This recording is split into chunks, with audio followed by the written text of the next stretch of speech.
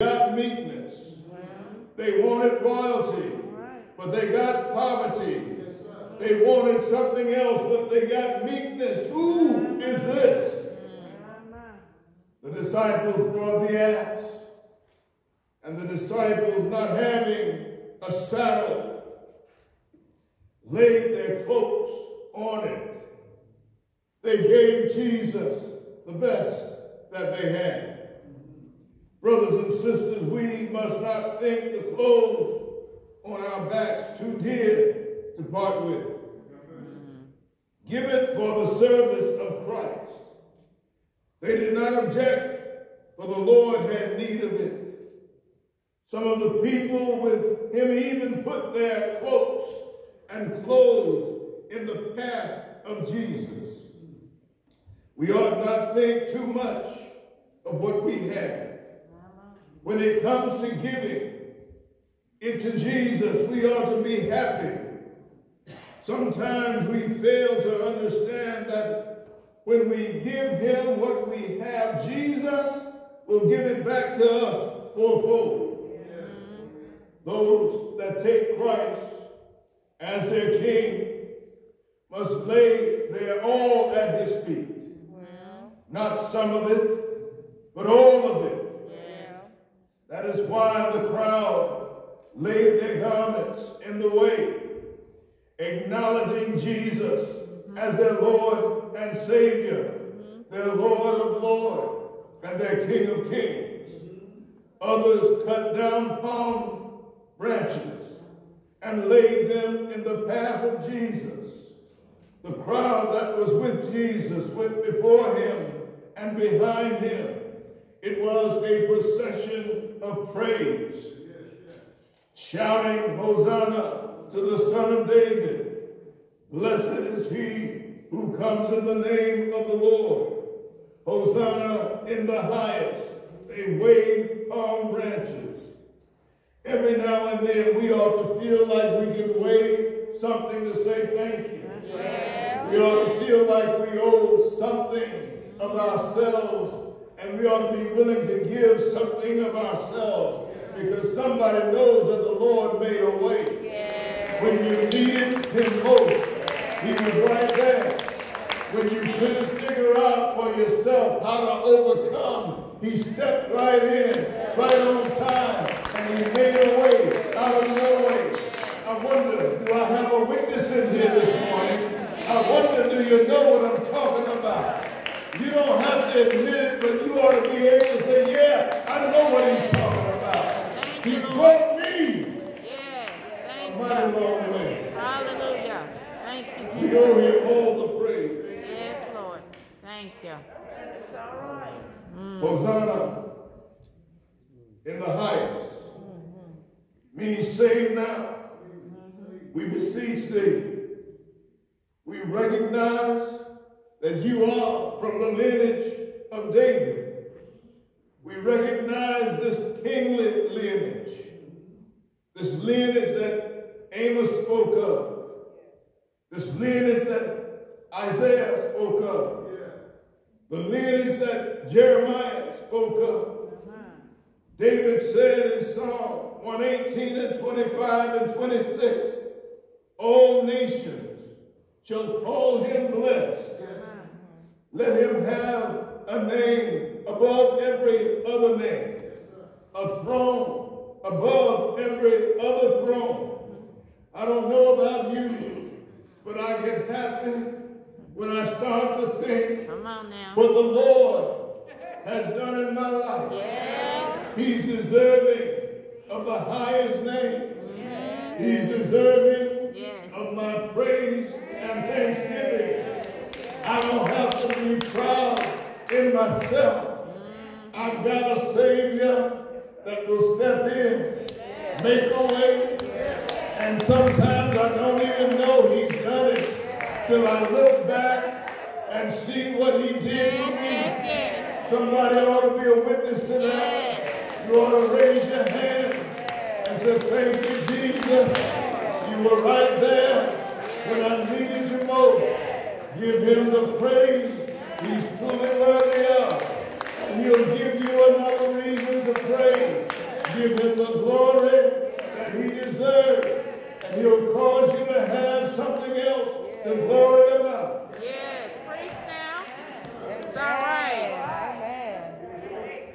As Jesus entered the city of Jerusalem, the whole city was stirred and asked, "Who is this?"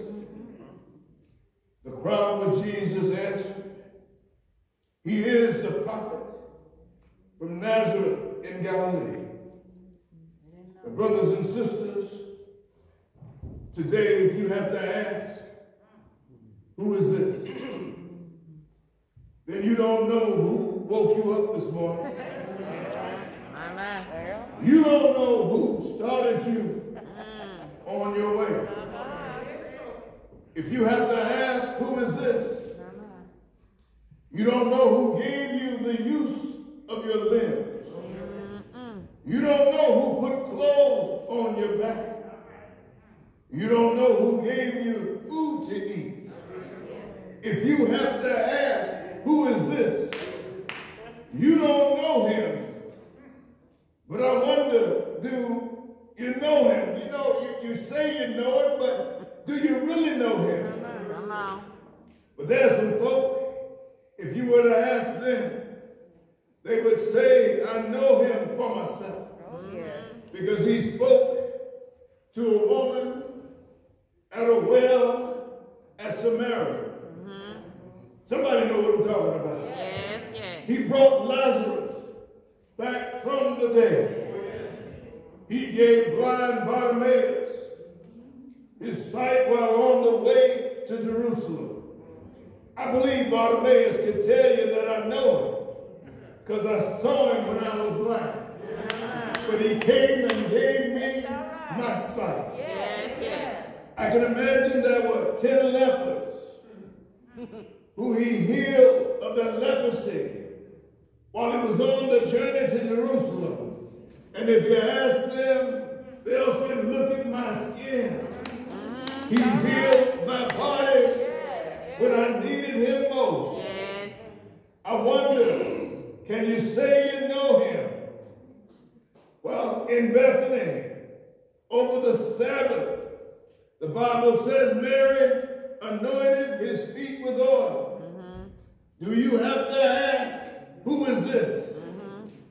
Jairus, who had a daughter resurrected from death by Jesus. I believe Jairus knows who he is. A man by the name of Legion who came back from being crazy now knows who Jesus is. I wonder, do you know who he is? If you were in a situation, would you shout, "Hosanna"? Would you shout, "Glory"? Would you ask, "Who is this?" But brothers and sisters, if I had my way, I might have to get down from where I am. If I had my way, I'd have to let you know that you might not be willing to say that I know who Jesus is. Yes. But I stopped by to let you know that I know who he is. Yes. He saved my life. He enabled me to come back from a life that wasn't satisfactory to a life where he blessed me, to a life where he gave me a helpmeet who's been right there with me. I'm so glad that I know who Jesus is. How many of you can raise your hand and say, "I know him for myself. I know what he's done for me. I know where he brought me from." Somebody might have been sick and the doctors couldn't work it out, but he stepped in right on time. There is a physician who can fix every situation. Do you know who he is? I know. I know. I know who he is. What about you?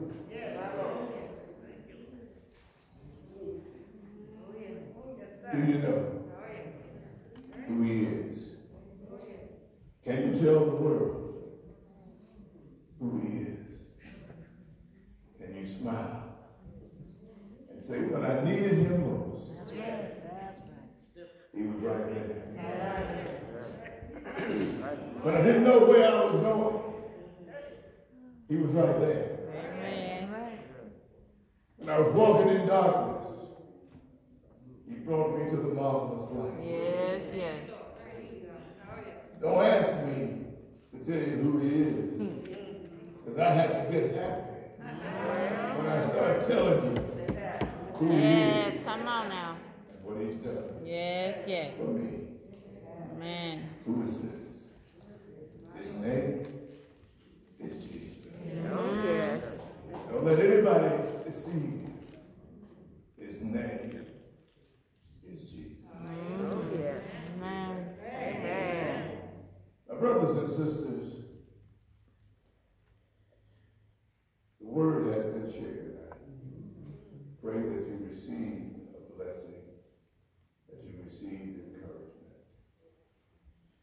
But rather than to have you stand or to come down to the altar, I'm going to ask that once again everyone would close their eyes.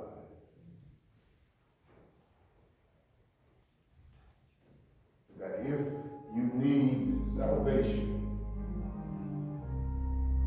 the way to begin is to admit that I don't know Jesus like I should.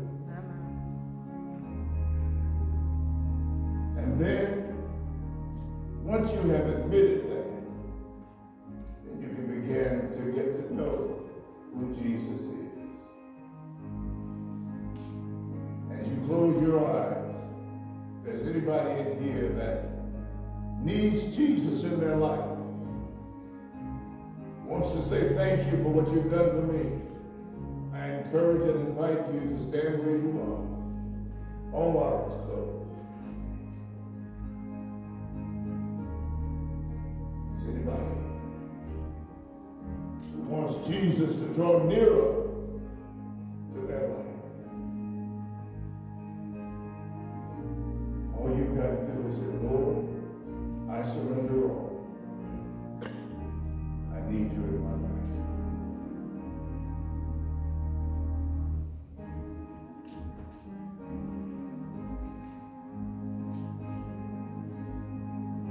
You pray this prayer with me, Father. Forgive me of all my sins and come into my life. Be my Lord and Savior. I believe that you suffered, you bled, you died for me. Because I believe that, my name is written now in the Lamb Book of Life. Oh God, we thank you for these souls that have come to you today. Thank you for your preached word. Thank you for asking us the question, who is this? Now we know that he is the Savior of the world, the Messiah, the Anointed One. Thank you for all that you've done for us and all that you're going to do. All that you're doing right now. Because we realize and know that we can't do nothing without you. Thank you for our pastor. Thank you for the message that you gave him. And I pray, God, that this message would resonate in our hearts and minds all week long as we go through. And ask somebody else, do you know who he is? Thank you for all that you've done. In Jesus' name, amen. Amen.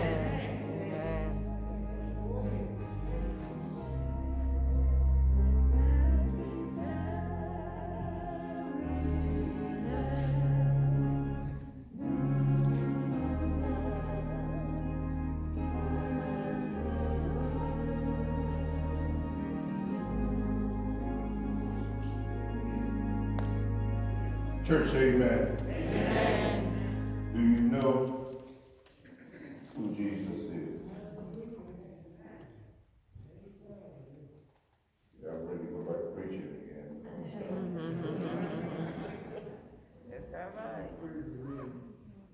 Not because of who I am or what I think I can do, but because of who Jesus is. Amen. To all the young people that are here, thank God that your parents loved you enough to bring you. Amen. We thank God that you have enough sense to say, okay, I'm going. I know how it is for young people. They might say, well, Mom, I'm supposed to be here in the bed today. And I hope Daddy jacked you up.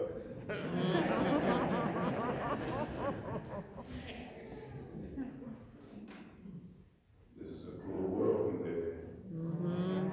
That's right. If you don't have Jesus on your side, you'll be like Ghost spoke in Jerusalem. Who is this? But my hope and prayer is that all of us can go out and tell somebody this week that we know who Jesus is. Amen. Amen. You want to know, we can tell you what we know about it. And it'll begin to change lives. Amen. To God be the glory. We're doing all right time. I better learn how to preach a little longer. Amen. Amen. I do want to say that for those who perhaps have not made their gifts and their offerings, that our stewards are making some adjustments, and we're making adjustments. But if you have not placed your offering in the baskets, we're not going to have a formal situation where we come down as customary until we get back to full service and full activity that we are historically accustomed to.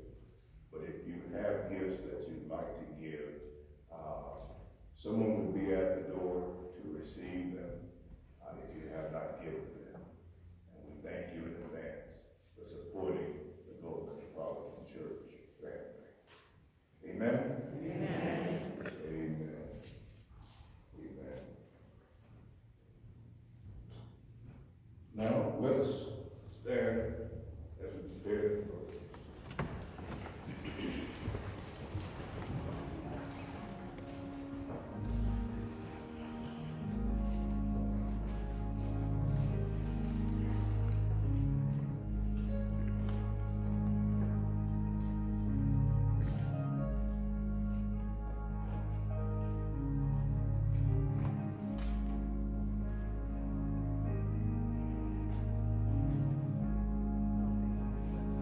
Father God, reach every heart, soul, and mind. Let us understand that our responsibility only begins with going to church, that our obligation continues as we seek to bring others to Christ.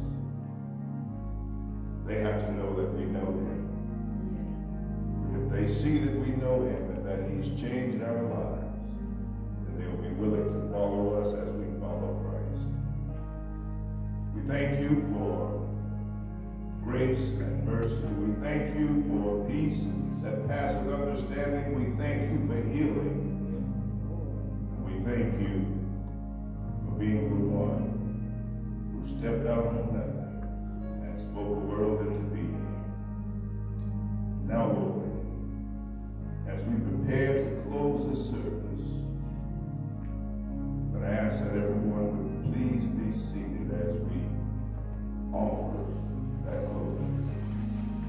Father, we stretch our hands to you. No other help we know. If you withdraw yourself from us, where shall we go? This is our prayer, our hope, and our blessed thank you. In the name of the Father, Son, and Holy Ghost, as we prepare to leave this place, but never your presence. In Jesus' name, we pray it all.